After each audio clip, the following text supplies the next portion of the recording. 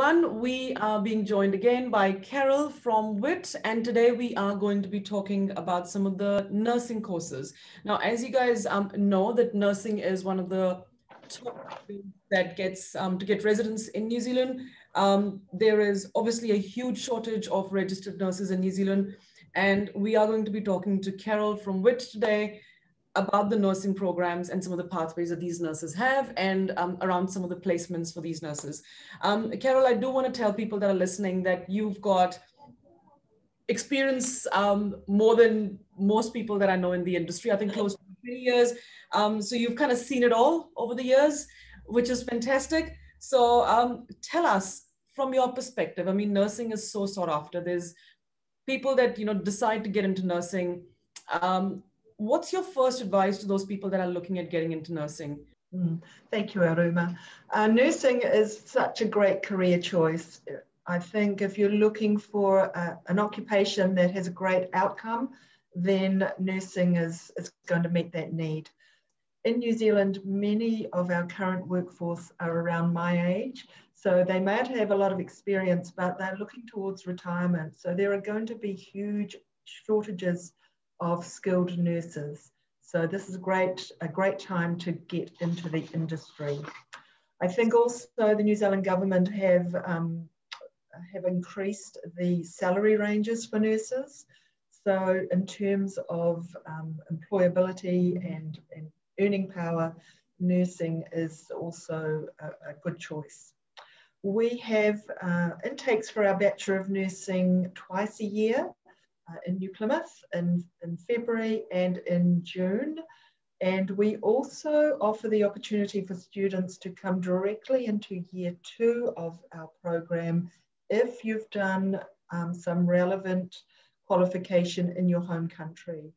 We're usually looking for a little bit of experience as well, but that is quite a popular choice for a range of Indian nurses who are getting direct entry into year 2 of WITT's Bachelor of Nursing program.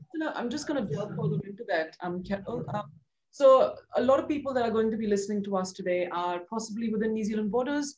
They could be, people that are maybe wives of partners that were here on different visas. They may have had a nursing background from overseas, or there may be students that are finishing high schools and now they're actually looking at, a career that they want to be in.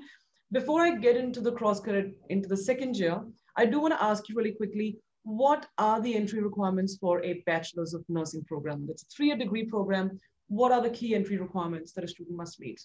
Okay, so for entry, our applicants need to meet the English entry requirement, which is 6.5 in every band for entry, for IELTS or equivalent.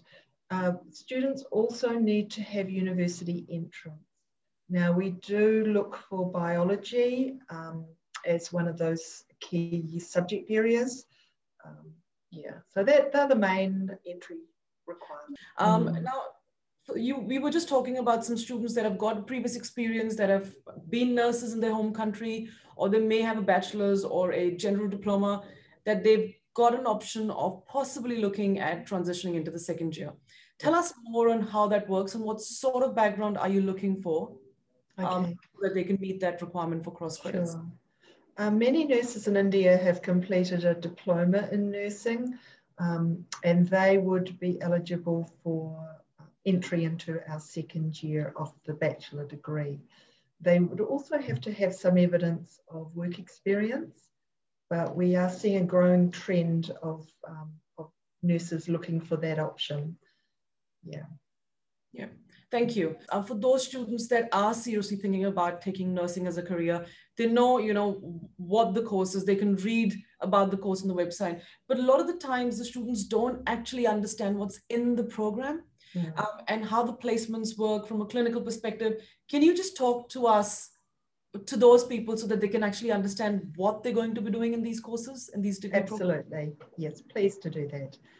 So WITT's 3-year bachelor degree teaches the skills that you need to become an effective registered nurse. So we teach you how to be a nurse, and our degree has over 1,000 hours of clinical placement time. So that prepares nurses for the workforce. It connects you with employers before you finish the qualification. And so when you're ready to graduate, you know exactly what you're going to be doing. So the program is very evidence-based. So when you're in your clinical practice, you'll be working alongside registered nurses to gain that experience. So you're out there right from the beginning of the program throughout the entire 3 years. And that time in the clinical placements increases as the program goes through. So you might be working at the district hospital board, in aged care, in clinical practices where doctors, medical practices. So in mental health facilities, you'll be out in the community to see how community nursing works. So a huge range. So that gives you the ability to decide which is the area that I really want to work in. So the students get the opportunity to decide which their specialist area might be. So that is taught alongside the theory, the tutorials. So this is what we call blended learning: lectures, seminars, debates, some science lab work, portfolios, and lots of support as you go along your teaching learning journey. Thank you. For my understanding, Carol, just tell us, you've talked about a range of places, the clinical placements where the students can have. Now, is this something that they're making choices about, or is it something that they're working in conjunction with their tutors, or is it something that WITT provide? How does it work from a practical perspective? So WITT organise all the clinical placements. So we work with all the providers in our region for placements, and then we place the students in those placements. So they're not, so students don't get to choose. We give them a wide range of different experiences so that so when they graduate, they are well-rounded with a knowledge of all the different clinical settings. That's right. And I think by the time they've actually had their hands working in all of these different areas, they would have a better feel of where their real passion and interest lies. That's yes. Fantastic. Carol, I do want to talk about the competency assessment programs. Now, that's obviously really, really popular.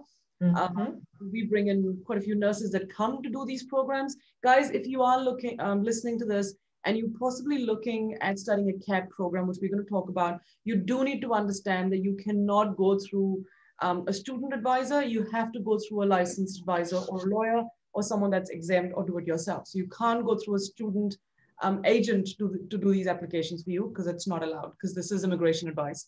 So this is something that we do help with. Carol, please do talk to us about the CAP courses and what happens from there on. Yes, so thanks, Arunima. Yes, I would like to reinforce that. At WITT, we have to have a licensed immigration advisor's name on the offer of place, because yeah, that is an immigration requirement. So CAP has become very, very popular because currently it's one of the very few ways that you can enter New Zealand through New Zealand's strict border controls. So currently CAP nurses are skilled, and there is a border exemption allowing them to enter New Zealand. WITT's next intake is in June. We also have intakes in August and October this year. And we have between 15 and 25 places available in each intake. So they're not huge classes, but numbers of students have to be balanced between domestic and international. So we do get some nurses in New Zealand who return to the workforce, and they also have to enroll in this competency assessment program. The program at WITT is 9 weeks. 6 weeks are in a clinical setting and 3 weeks are theory-based. Thank you very much, Carol, for speaking to us. Please register your interest to have your consultation complimentary with our student specialist through our open days. You'll find the link in the post. Thank you for listening to us. Thank you.